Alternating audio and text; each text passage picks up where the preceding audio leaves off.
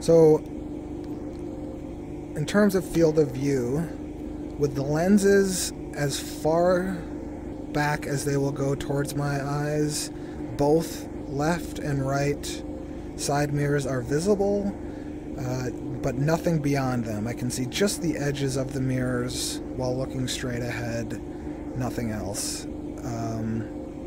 If I move the lenses away from my eyes, then I can see about half of each of the side mirrors.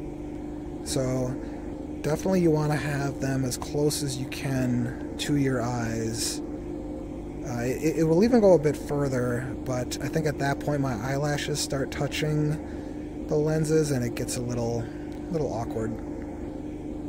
So this is recording using the Steam VR view, which I believe is capturing what's in the right eye.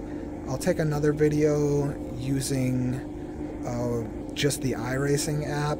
I'm not sure how they do it, but it looks a little bit different. Neither of them really capture the field of view that well.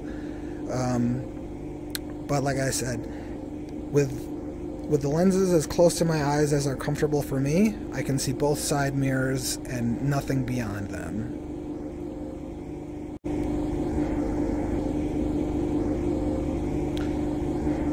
So what we're seeing here is the same view that we saw in the previous recording, just this one is recording the output that's being sent to the iRacing window, versus if you view the Steam VR view, that's what we recorded last time. I think the difference being Steam VR was recording the right eye, iRacing by default is just showing the left eye.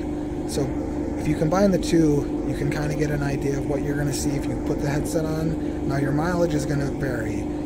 If you have the eye relief very far forward, you're not going to be seeing as much left or right or top or bottom. If you're able to put it back, which I am, what I'm seeing is very similar, especially if I close my right eye, just compare what's in the left eye to what's being shown on screen, it's very much the same. So as long as you can have the eye relief fairly far back, what you're seeing is a fairly good representation. It's not perfect, obviously you can't really tell until you put the headset on, but hopefully this gives you somewhat of an idea of what the field of view looks like in the IndyCar and iRacing. Thanks for watching.